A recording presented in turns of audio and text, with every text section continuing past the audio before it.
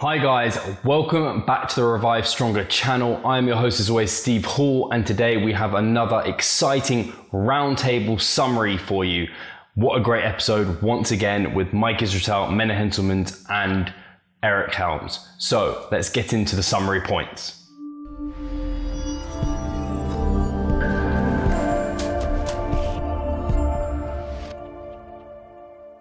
The first summary point is that getting stronger may well aid muscle hypertrophy because now we're stronger, we can provide more mechanical tension, more load on the muscles, and mechanical tension has been seen to be the prime driver for hypertrophy. So if you can get stronger, you can use more weight when you are performing your exercises, which could drive greater hypertrophic adaptations.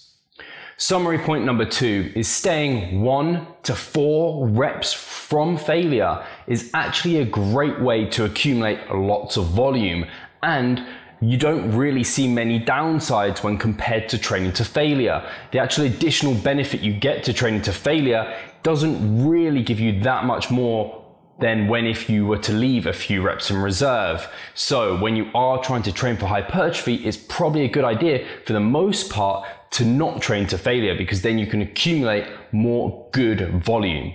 Point number 3 is very interesting, and something that isn't very often talked about is that the fact that females seem to be able to handle 5 to 10 more sets per muscle group per week when compared to men. This means females can probably do with having higher amounts of training volume. This is probably related to the fact that they are generally weaker. They generally have smaller muscles, so they recover faster and they don't create so much damage. And maybe that they have more slow twitch muscle fibers rather than fast twitch, which again recover faster. So females can generally do more volume than men and can actually benefit from that as well. Summary point number 4 is that a lower volume kind of strength phase can actually help for other reasons other than just making you stronger and maybe produce more mechanical tension in future. There's physiological and psychological benefits through going through this lower volume phase. And when you come out of it, you're probably going to find you're more responsive to that higher volume training. You also get that psychological break from super high volumes all the time.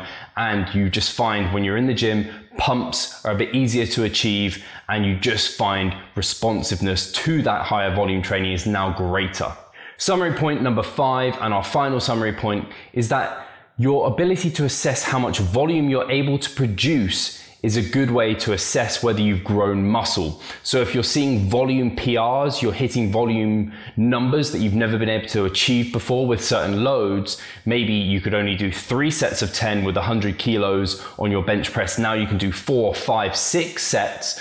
Then you've probably accumulated more muscle tissue. And that's a great way to assess whether you've actually grown new muscular tissue. And more experts within the field are seeing this to be the case. So it's very important to keep training logbook notes, and especially on your volume work. As a bodybuilder and as a powerlifter, training logbook and notes like this are very important to assess your progress and truly making sure you're progressively overloading and moving towards your goals. The favorite quote from this podcast is from Helms, and it's that progression is easier with higher repetitions. And that is a really interesting idea about hypertrophy training, about long-term planning. Now you think about this.